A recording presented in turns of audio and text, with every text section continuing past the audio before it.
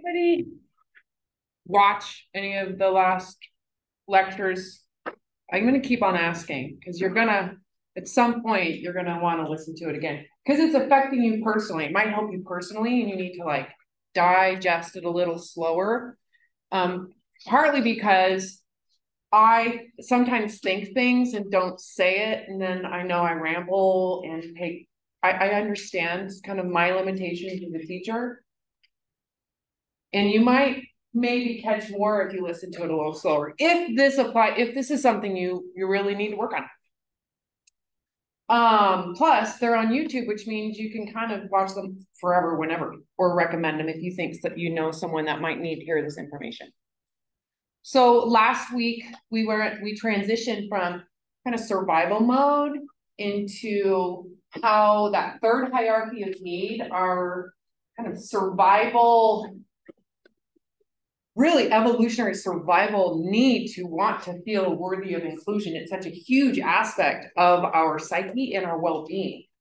So, and of course, the majority of our society, or the major issues that people struggle with when it comes to anxiety, stress, and depression isn't necessarily, where am I going to get my food? That is prominent. It does happen. There's a reason why we have a food pantry. There's a reason why there's programs built into this country, right? And part of it is if you don't have access to food, you're going to have some illness mentally. You're going to not be able to function at a higher level. You're not going to be able to, for example, in this class or any other class, if you're struggling to get access to food, you're going to struggle to even understand cognitively or function cognitively at a higher level to really understand what I'm talking about.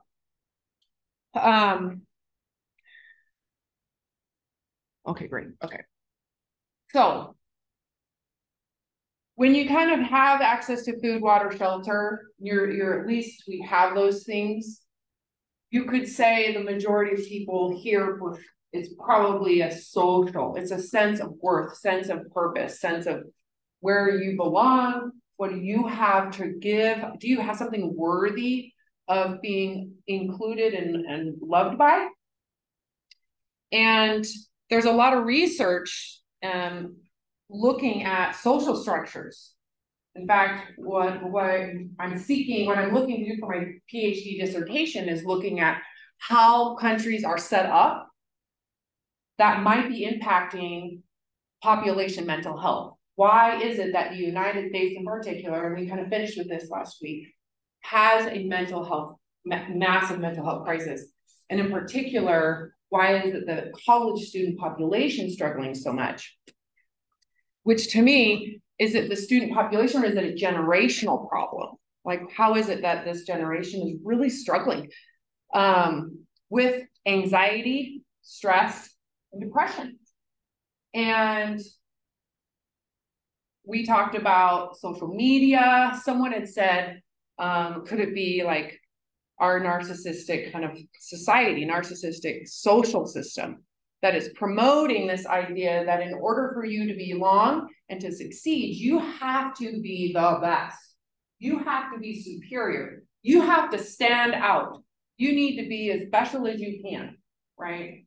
There's a lot of that, and I would assume there's a lot of that in social media, right? Because your mind is looking for things that are repeated.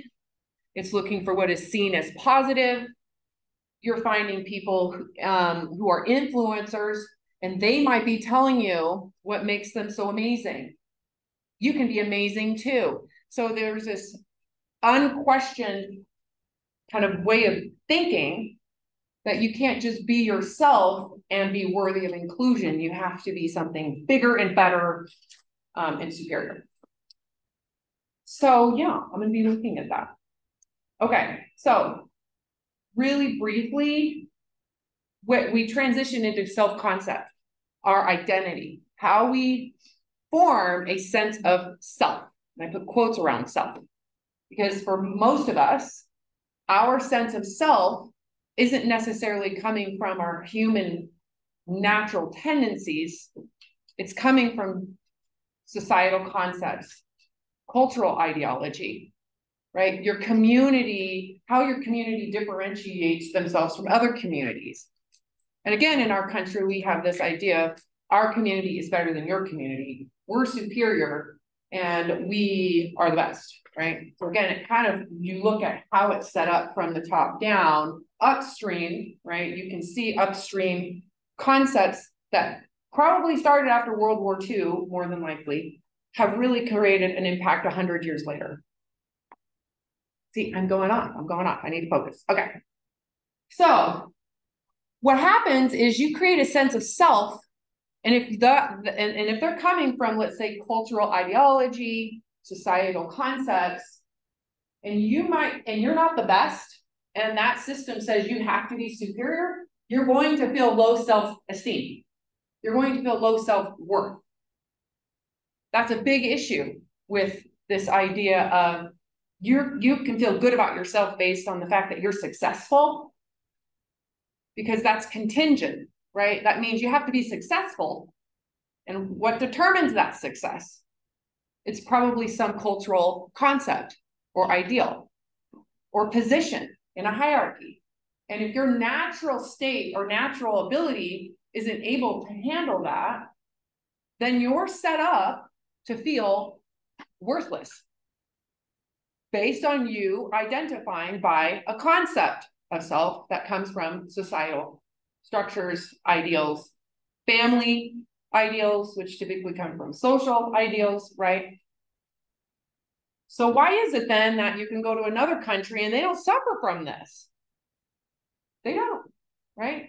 It could be that they're not taught from within the home or within their social structure or within their community that they are superior and they have to prove it. They have to compare themselves with others. We're better than them. Or even in a home, you might have been compared to siblings. Who is the best, right?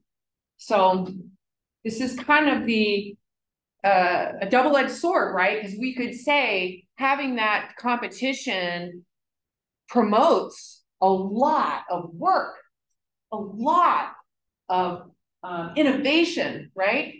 But how is that when those people are suffering, right, internally with problems that might not, help the whole? Okay. So you might feel worthless if your self concept, and you have, quote, self expectations, which are probably coming from concepts, societal structure. If you fail at those, you're going to feel worthless. And what do you think that's going to do to your central nervous system, specifically the sympathetic nervous system that says run, hide, fight, fawn, shrink, right? You're going to probably experience what? How is it going to show up? How does worthlessness show up biologically? Anybody know? Anxiety, right? Fight or flight, heart rate. You might have the impulse to do something. You might have feelings of agitation, irritability. There's something wrong with me. I'm not going out. I don't feel good about myself. I'm going to go and I'm going to feel like I'm worthless out in public. It can create an incredible sense of anxiety that might encourage isolation, right? More and more isolation.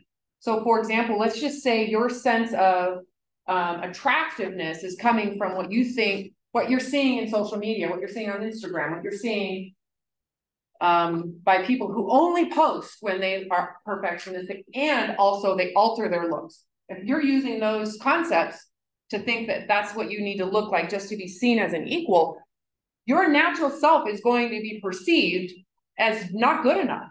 And if you don't have an internal sense of real, authentic human worth, you're going to have anxiety.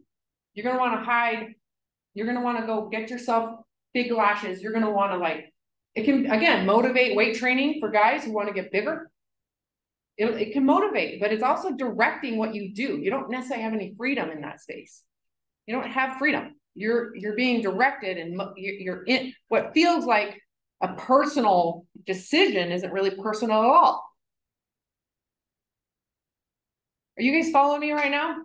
So for me, my decision to work out, was it really my created idea? Or was I just trying to comply to a social concept of fitness beauty? Was that mine, or was I trying to fit in? Can you see I'm really not personally deciding what I'm doing. I'm actually choosing something out there that I think I can acquire, where I have some sense of competence. So again, competence can oftentimes direct what choices you make in society and in culture and in your community. Because if you don't feel competent in this area, you're probably not going to try to compensate for feeling worthless there. But you're going to find an area where you think you can succeed and then compensate and try to fit in that area. And for me, it was fitness. It was my body. It was easy for me. And so I don't know. I just want to be fit. It's a personal feeling. Really, it's not. You're actually accommodating to a system. Okay, I'm going to move fast because we got to get to the next slides. So ultimately, to not comply, right? To not comply can feel like your survival is being threatened, right? Again, anxiety, wanting to shrink, wanting to hide, not wanting to go out, overcompensating, trying to find some sense of fitting in or worth, and surrendering, right? This is where we finished last week. Surrendering is when you willfully accept, here is my authentic or innate, inborn reality, and that's all I got. That's truthful. If you're willing to accept that, then you're kind of like the shackles to having to fight, flight, feed, fawn, to these cultural concepts go away. But the vulnerability is, if I don't comply, people who believe I should comply will judge me. Did that make sense? Anybody confused by that? Do I need to repeat it? So essentially, let me see. If I were to let go of my fitness, I'll use my body image, for example, and allow my body to naturally be what it naturally is without manipulating it, right? Without the dieting, without all the micromanaging when I eat, how much I eat, and not exercising in a way that's really manipulating the way my body looks. If I let all that go, when I'm free, I have so much freedom. I'm no longer a slave to those things. I don't have to obligate myself to those things. But what comes up is the real vulnerability that what if my true body is really not that awesome compared to my expectations? What if my natural state is really doesn't give me any value? Then what do I have left? Right? So I'm using body image as an example because we're going to go into that right now. But what do I have left if my body isn't what gives me a sense of value to my community? Well, then the truth. You're getting actually to the truth. So if I'm using my body and manipulating my body to fit a certain image, is that really truthful about who I am? Or is that a manipulation of who I am? I really need you to think about that. If I have to exercise and obsess about food and nutrition in order to be lean enough and hot enough and muscular enough to be perceived as fit and healthy, right? Is that really, am I telling the truth, or am I lying to everybody around me about who I really am? Well, for me, it was a lie. It was like, because I didn't know what to present. So I presented a body that was awesome, but I was hollow inside. I had no sense of myself as a human being, right? So in a way, I'm manipulating people around me to think that I have a sense of confidence, but it's really hollow confidence. It's not confidence in me. It's confidence in a very clear and obvious body image structure that is promoted in the media, that is promoted from the diet industry. I did that, but I have no sense of self.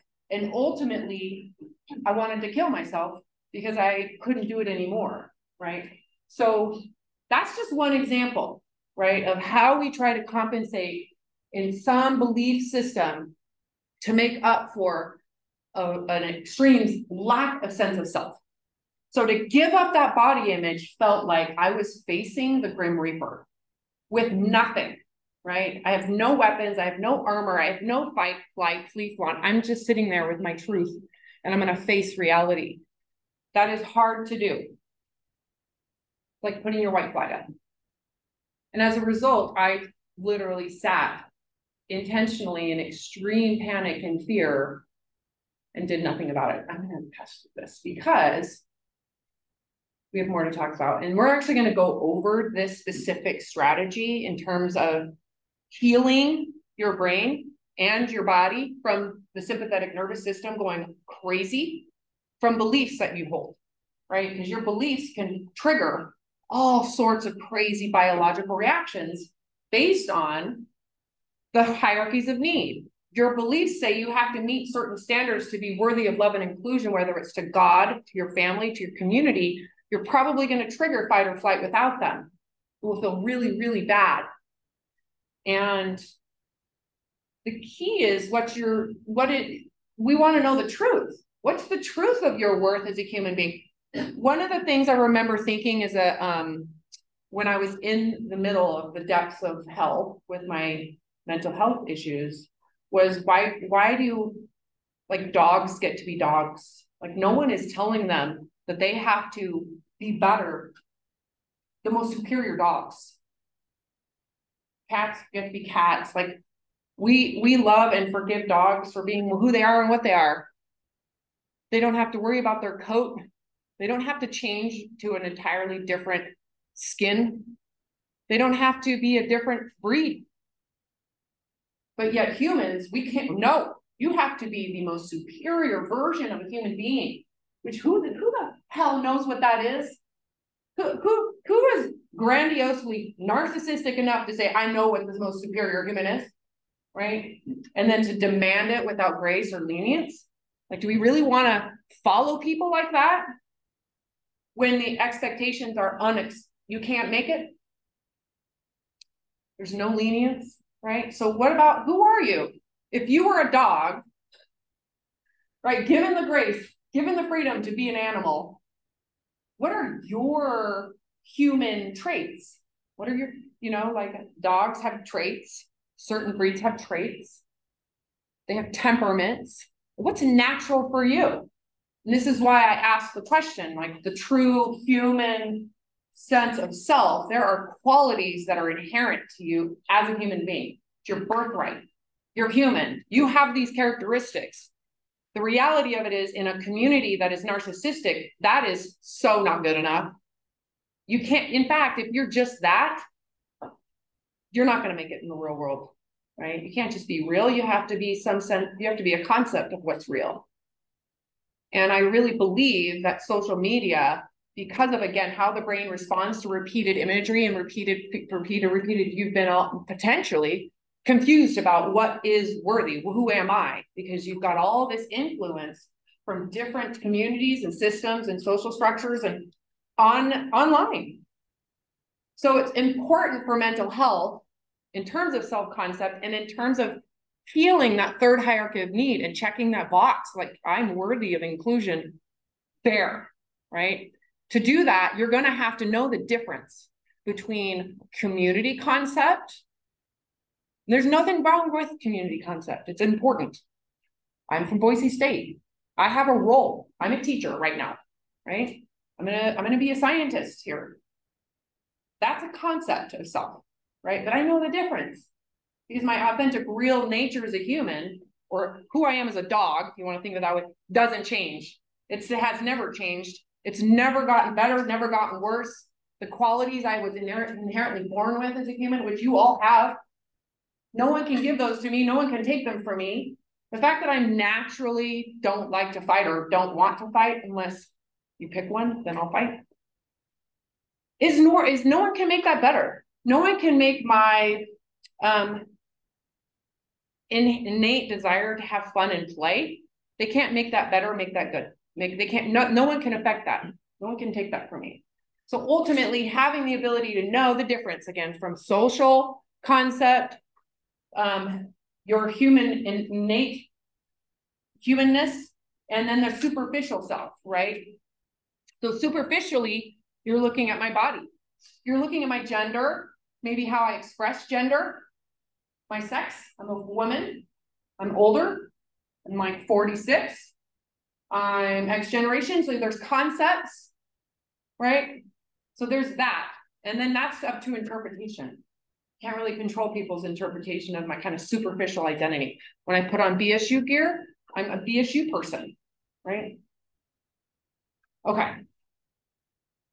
So ideally, you're empowering the truth of your innate self to be what secures your third hierarchy of need. It frees up a whole lot of stuff. So let me see here. Who are you really? We're going to go more into this, the true self. Where do you begin? Okay. So let's go into the slides I'm on are last Wednesday slides, just so you know. And then in a second, I'll go into today's slide. Where do you begin? This is really interesting because, and there's lots and lots of like deep thoughts about who am I, right? And really filtering out all the concepts that we've piled in growing up, concepts of I'm my parents, I'm my families, I'm my religion, I'm my politics, getting all those out. Really what this comes down to is, who am I? Oftentimes people confuse their sense of self with the body that they're inhabiting. I am this body. I am my ability. How is that personal in any way? How is my physical ability personal? What did I do for that? Standing here, am I doing anything? Like, how am I standing here? Am I making that happen? How much am I personally actually doing physically right now? Anybody want to make a guess?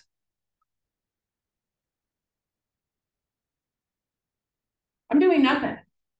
I'm doing literally nothing. I don't know how I'm standing here. I don't know. I don't know how my mouth is working the way it's working. I don't know how my tongue is working this way. I don't know.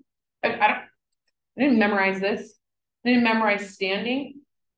I don't know how I'm hearing. I don't even know how my conscious thoughts are coming up spontaneously. Right? I don't even know how I chose to wear what I chose today. That could be primitive. I don't know. I really don't know. The problem, at least for me, was I intensely identified by my body. I thought I was my body. I thought my value was my body. And ultimately, who are you if you can separate from your body? So one thing to think about, some people have described it as being a witness. So clearly there is a me, right? That is uniquely experiencing life. But am I really uniquely? Am I really uniquely? Because I'm having a human experience. It's not unique, right? There's a lot of predictability in how I'm experiencing it. Maybe what's different is kind of the whole sum of my experiences might be different than your whole sum of experiences, even though they're probably very similar because we're experiencing them from a human's perspective, right? So one way it's been described is you are witnessing human life because really we're not doing a whole lot of anything. Our bodies put us to sleep. Our bodies digest all of our food. Even when it comes down to cravings or what sounds good to eat, is probably not a whole lot of choice involved there. It's a very interesting way to look at it. So think of yourself as a witness. The body provides a physical perspective that allows you to witness a human reality, a human experience. I'm bipedal, so I'm experiencing life vertical, right? Whereas a dog might experience life, they're on four legs, right? Looking at it visually from a different perspective. Again, human reality, sight dominant. Compared to, let's just use a dog again, they're huge nose, sinus, their whole olfactory system is just so dominant. They can smell emotion, they can smell a ton of stuff. They can even they theorize they can perceive time through smell. It's very interesting just how they can get a sense of reality from their whole different sensory system. You are not your body. You are witnessing reality from a physical perspective that the body provides for you. Again, a human perspective that you really aren't controlling or manipulating. Sight, hearing, touch, pain, pleasure. Oops, go back. Well, actually, let's just start this. Today, he himself an ordinary man, but this 35-year-old is unique. No car accident, no train accident, no bus accident, no Vietnam. I was born this way. Kenny's spine and legs failed to grow in the womb, and when he was 6 months old, doctors made the decision to amputate. Just because he doesn't have legs, it doesn't make him different than you or me. He can do anything you can do. It's my part.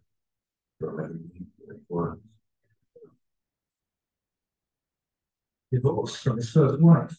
In 2004, he got engaged to his fiancée, Nikki. People want to know if Kenny has his private parts. Here, I'll just show you. We're going to follow Kenny for a year of his life. 12 months to test his relationship. To be honest, I don't think our relationship can be threatened much worse than it already is. And his health. I think he knows that he doesn't have the surgery for that. He may not. But whatever life throws at him, Kenny always fights back. No, let me go read the picture. Push yourself. This is a remarkable story of the man with half a body.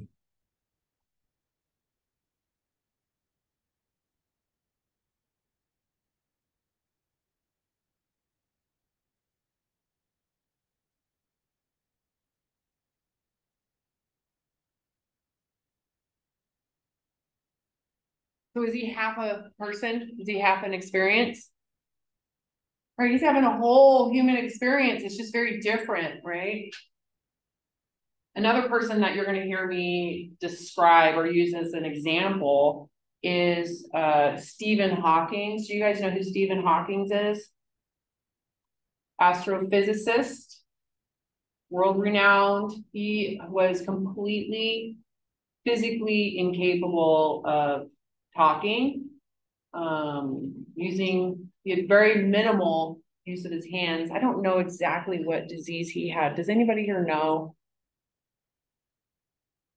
I think it was ALS, and a very slow progressive form that started when he was like in his 20s.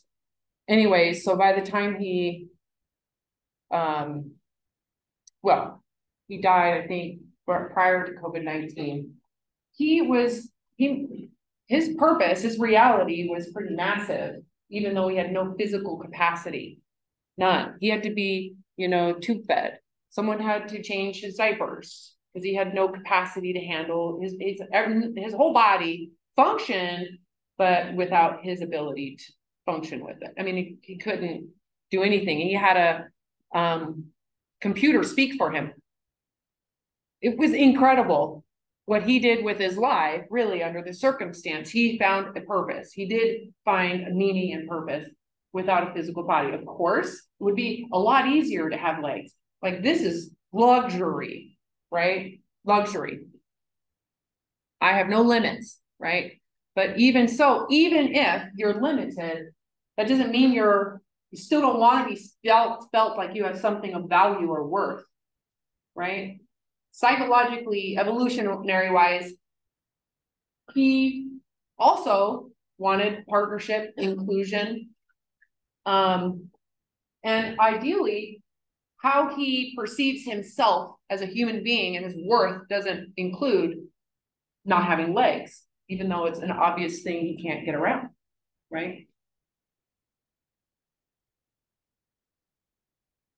Okay, so we worked on identity resume. Okay, so I'm gonna go to, you guys wanna follow the next set of.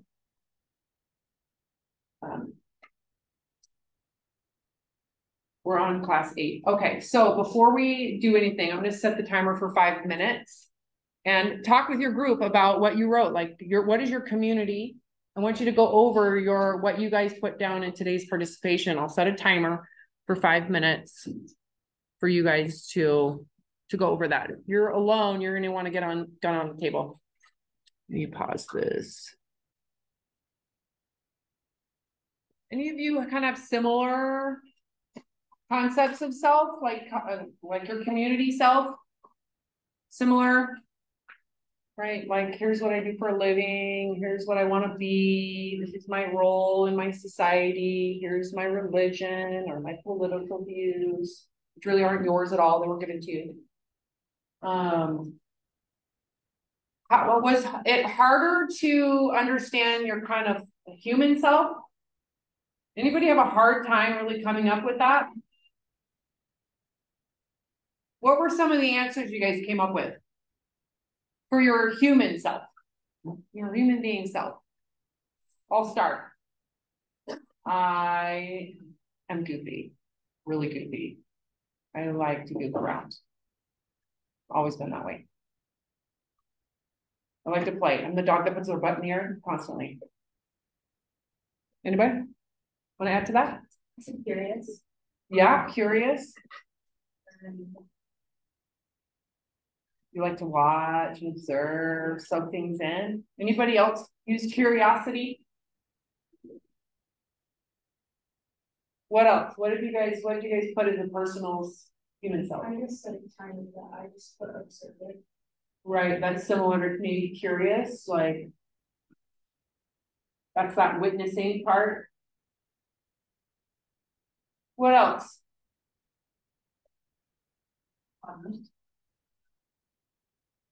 Honesty, yeah, you feel that's pretty something that you've always been. I'm sure your parents were like, you were always like, why is that person this way? Were you that? That's funny. Yeah. Anything else? Nothing? Okay. Some people are like drawn to music. They like all music. I would say, generally speaking, humans like to play. We love playing. The hard thing is getting to that point requires you transcend a lot of those lower, survival mechanisms. And as children, you're taken care of. So it feels like you can play, right? They've observed other animals too. They don't play if their survival isn't secure. They don't. Other animals don't. They play when they feel safe and secure. Humans are the same. So a lot of times, if you haven't played as a human being, you lose touch with that natural sense of self. Okay, so we're going to get into body image throughout history. So really quick, because we have a lot of slides to go through. What is body image? Who knows the definition and would like to tell the class? Anybody? Someone. I know there's someone here that knows. Anybody? I'm going to keep quiet. How we portray we should look, or how we view ourselves. Yeah, that's a great, it's not that hard, right? You did it. How we get a sense of worth based on the body. Body image isn't just the way you look though. This can also be concepts of the body. So for example, purity. My purity is a body image. It's a sense of worth. Again, it's connected to that third hierarchy of need around the body. A lot of people have a body image in terms of health, how they relate to their body and its worth based on perceived health. So it isn't just view image, it's how you perceive the worth of your body and your mind. And it's always tied to the third hierarchy of need for the most part. When your sense of belonging is connected to a positive or negative perception about your body. So can you see how that can be not just how you look. It can be sexual performance. It can be my athleticism. It can be my hair. It can also be, again, health. Moving forward. So again, repetition. What is perceived valuable in your community in terms of your body is important. So repeated danger or repeated safety consistently, and the consistency of what's repeated helps predict what we'll experience in any given moment. So again, what is perceived as sexually attractive, the more you see it, the more likely you're going to want to mimic that if you are seeking a sexual partner. That's just one example. If you're going into healthcare, what's perceived as healthy, you might want to try to be that physically so that you're not seen as a failure. So can you see how that might be connected to that third hierarchy of need? And you're typically looking at what's familiar in your, again, familiarity equates to safety. So if you see people shamed and shunned because of how they look, you're going to want to avoid that. That's seen as beneficial, right? So stigma in general about people's bodies is a common thing. And if you know what is stigmatized, you're more than likely going to try to avoid that thing. So Leon Festinger, 1995, he's a social psychologist, studied, you know, how tribes and communities distinguish themselves with dress codes and how we are. And he really looked at what was the psychology behind it. And what he found in general, because not everybody is really kind of dogmatic or strict with body image, but those people who were more lenient they had a more of a sense of purpose within their themselves.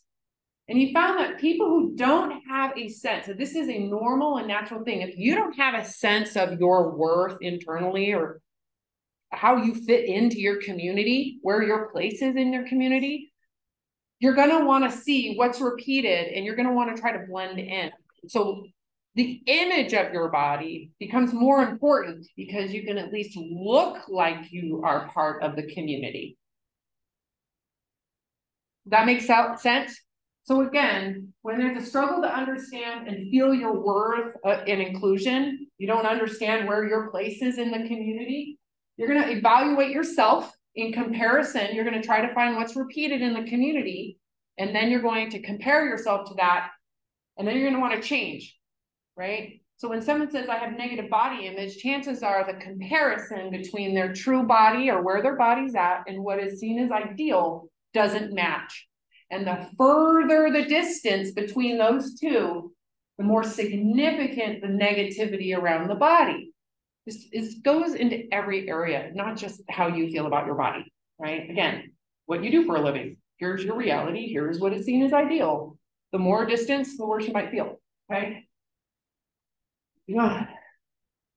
We like to blend in. We're no different. We really aren't different. The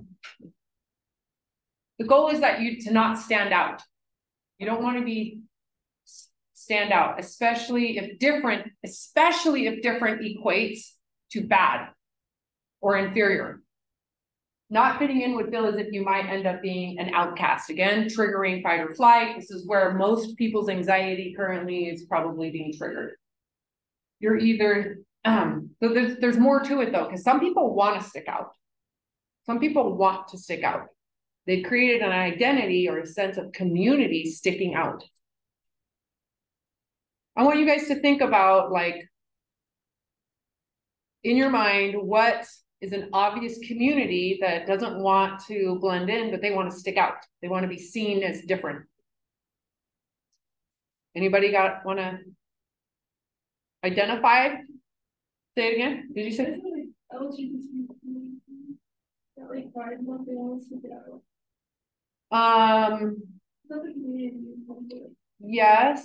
Yes, and there's lots of fun and vibrant attire they wear, but I'm talking about they're all the time, not just like Christmas. You want to wear Santa suit?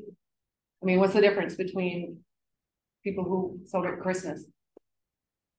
in Pride Month? Is there really a difference? No, you're definitely celebrating. There's something you want to enjoy. Yeah.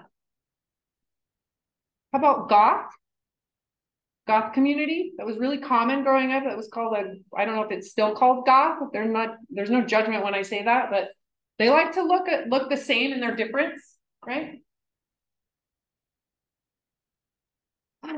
So you don't want to stick out, you want to blend in, or you want to stick out in a positive way. So I want to be the best. I want to look the best. I want to have the best things, and I want people to know it. That's when there might be some narcissistic influence.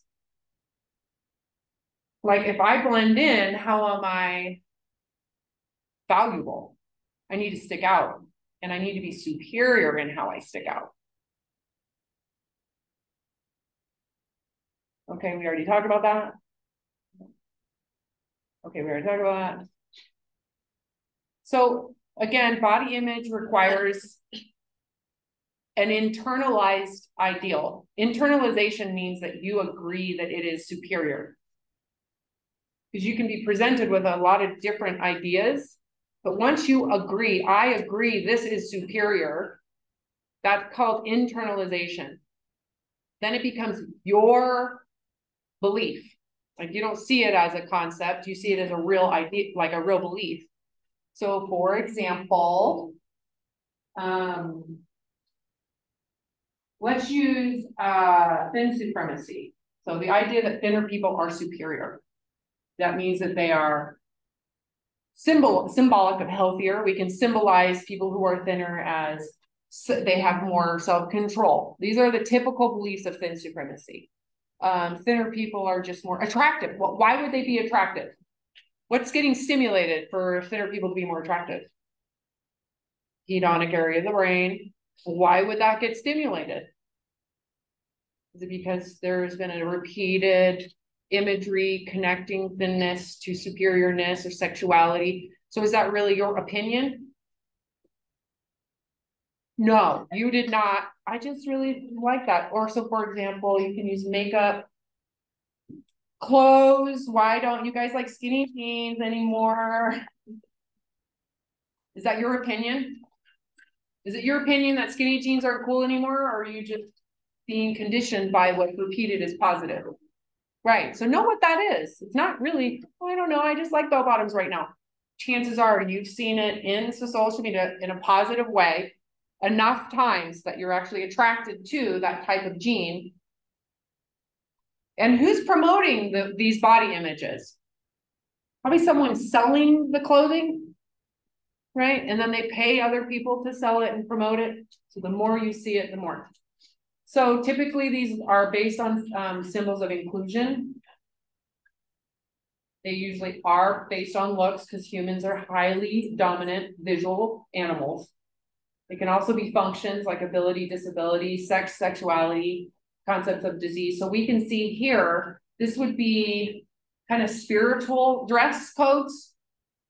And there's probably so much more we could have added to this, like how people signify or signal their beliefs through codes of dress. Here we are. We've got how we conform, right? In some different way. How we can show people our beliefs through physical dress.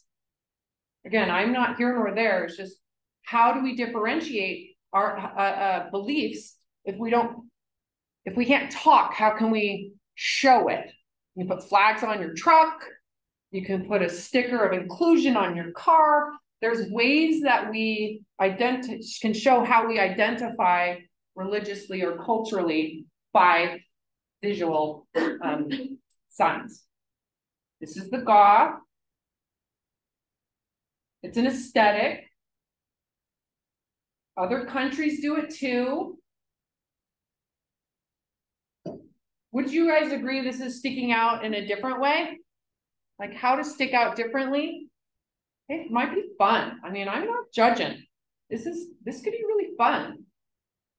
Like play. Here we are, fitness. So how many of you have seen You know, I played volleyball and we used to pull our socks up. Does anybody here play volleyball? We pull our socks up, at least I used to, because we could wipe our feet on it, and then we would weight train with our socks up because they were sweaty and you didn't want them bunched down. Now it's cool. I'd like to think maybe we started that trend. Tights, different types of shoes, again, dress codes. So let's get into history. A lot of times these body images are made to differentiate the rich and wealthy from the poor. They started elongating skulls when babies were babies because they wanted to signify that they had more money, more class, more, doesn't have to be money. Back then it can be, I am wealthier, I am more powerful than you. So the elongated skulls were a way to stick out as wealthy, right? People do that with their cars, they do it with their shoes, they do it with their face injections. That's a really big body image thing right now, is how much injections can you get? Can you magnify your lips to be twice or 3 times larger than what's normal? Brazilian butt lifts. How many people can afford this stuff? Well, thousands, we're talking thousands of dollars of upkeep. Cheek implants, calf implants, on and on and on and on. Again, the dress codes changed to signify I'm rich and powerful. I am above you in the hierarchy of who gets to be thrown out. So you can see the Egyptians used to do their hair signified their class because of lice. I mean, there was a lot of pestilence, so they would shave their heads and use different wigs, and different styles of wigs would tell people where you were in the hierarchy of value. And so people who couldn't afford wigs or they were, avoid these people. So you can see the working class had very similar types of head shaving. And then the rich had similar wigs to signify where they were in the hierarchy. And it has changed throughout history. It used to be purity, because sex was seen as the devil, right? Sexual purity. So that women would pluck their eyelashes because they were too sexy. Oh my God, she grew her eyelashes out. That's why I raised her, right? Because you deserved it. And same with foreheads. Foreheads were seen as like intelligent. Like, I am just so much better than you because of a higher forehead. This is happening today. A lot of you don't maybe not see it. You might be like, yeah, I want a Brazilian butt lift, and you don't know why. You're like, why do I want lip injections? Why am I overlining my lips? Well, it's because that signals that you're superior. You're richer. What?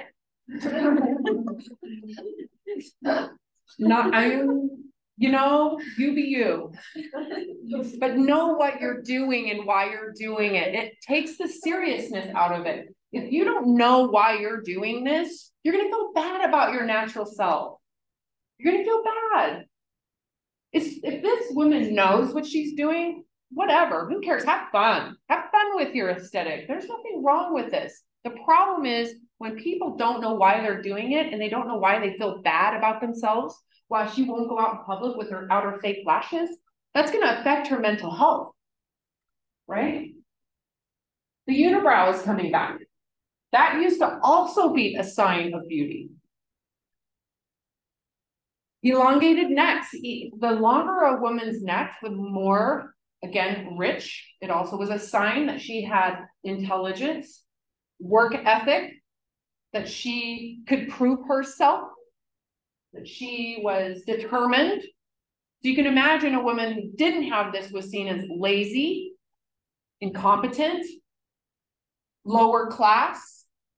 It's all symbolic of that narcissistic system that might impact. And this is, if they take those out, they can't hold their head up because the bones are stretched out, right? And the discs change and the muscles stop working. It's very painful to take that out. Same thing with, again, the adornments, how to signify that you are superior to others. Again, this is that narcissistic idea. This is, I think, Queen Elizabeth. the one, I don't know. This is in Japan. Women would paint their teeth black to signify they're married. They're married, I'm pretty sure. Anybody know more about this than me? Because that's all I know about it. No, that was a sign that I am taken.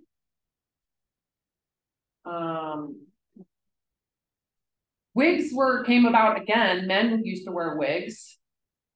And they also signified your wealth, your jobs, how you could visibly distinguish someone's worth in the community, how you wore your wig, what that represented to your class. So I want you to pay attention to the nails here. This was a sign of I'm wealthy. And so it somehow over the years, again, these change and they evolve rapidly too. The length of the nails were a sign that you didn't do labor. That's what that means. I don't do labor. That's not my type of job. So that's what the long nails meant. I think this is in China. That I am superior to that. Foot binding. So this is also in China. So this was for 1,000 years, over 1,000 years. I want you to think of how many generations passed this down, specifically to women in particular, because they didn't do this with men. The smallness of your feet was a symbol that you were more intelligent, you knew more, you worked harder, that you had self-control. And they started binding feet when they were little. You basically became, you couldn't do much. So it's also another sign of wealth because you didn't have to work. You could spend more time bandaging up your feet and you had maids and people to take care of you. So the ideal length of foot was between 3 and 5 inches. If your foot was larger than 5 inches, as a woman, you were seen as ugly, not sexually attractive. This was a sign of sexual attractiveness. And keep in mind, men believed it too. It wasn't just women holding women to this. It was 1,000 years of men looking at what size are your feet, how the brain can change based on what is repeated. So none of you are immune to thinking that Brazilian butt lifts are hot. Way out here, that big lips are hot. You're not immune to being affected by what is perceived as sexually attractive either direction. Right? So for this to perpetuate, it took men saying, I agree, those tiny feet are sexy, let's go. It's on. DTF? I'm not kidding. 1,000 years that women were defined by the size of their feet. Your worth in your community, how many women do you think had an obsessive compulsive foot binding disorder that we would diagnose them with today? They wouldn't question the belief. They just say, why is she obsessed about the wrapping? She must have some OCD about wraps, right? No one looks at the societal belief system as the problem for why women might have problems, right? Passed down, generation after generation. So we can look at men and hair, the importance of hair and facial hair and how it changed over time. To have meaning, whether it represents I'm rough and I live in the wilderness, or I'm particularly smart. Just the meanings of how it all works. And the media, where you must have a mustache, right? What it means to be upscale and how do we identify our worth in society by visual marks of wealth and higher class system. So for a very long time, we're talking centuries, hundreds and hundreds of years, people who were large were seen as wealthy. This is still occurring in countries where there's a lot of starvation. If you have more body fat, you are seen as amazing. It's a symbol of wealth, access to food. You must be smart. You must be successful. You have access to food. So this was seen as gorgeous and beautiful. And men who looked like this had all the women. Because why, if you're living in poverty, why wouldn't you want that? This is a sign. This is a symbol of someone who will take care of you, right? Who will provide me my first and second hierarchies of need. So visual sense of safety in a community. And then it changed. It flipped like this. In the early 1800s, it went from people with largeness were seen as the most wealthy. They had access to the best healthcare. They had access to all you can imagine, best food. And then what happened is medicine changed. So everybody got access to medicine. Everybody got access to more food. And as the haves or the high class could not visibly separate themselves from the lower class, it shifted. Oh, we don't like being fat anymore. We don't like it. Nasty. This started around the late 1800s and really intensified in the 1920s. So don't be fat. No one's gonna love you, but you can reduce it with soap.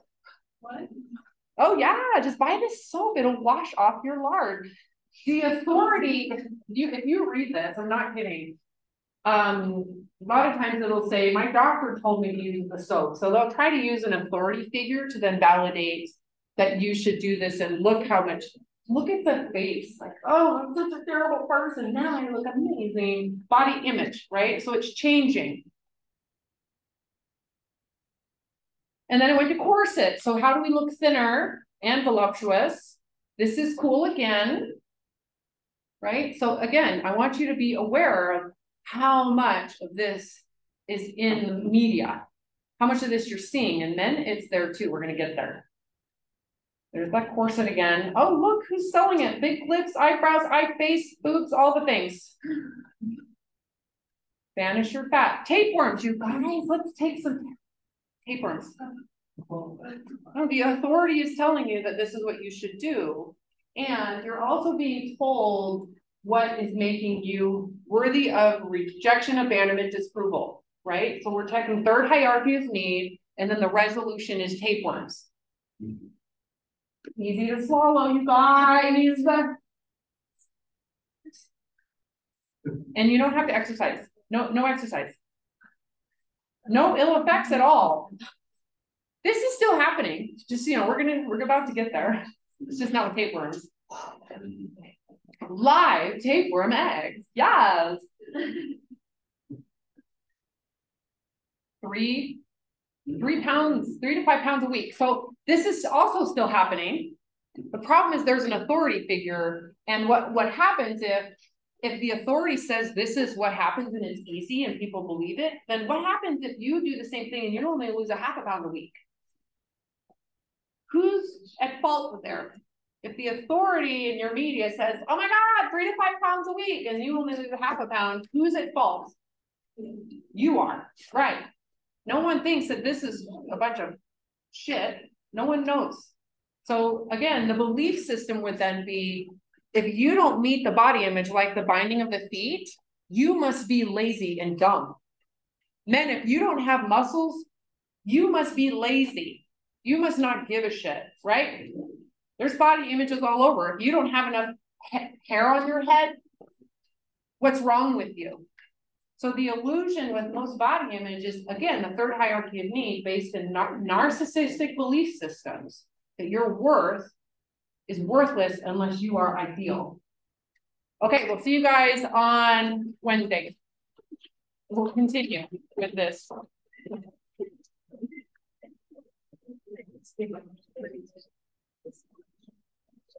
Like, yeah, it's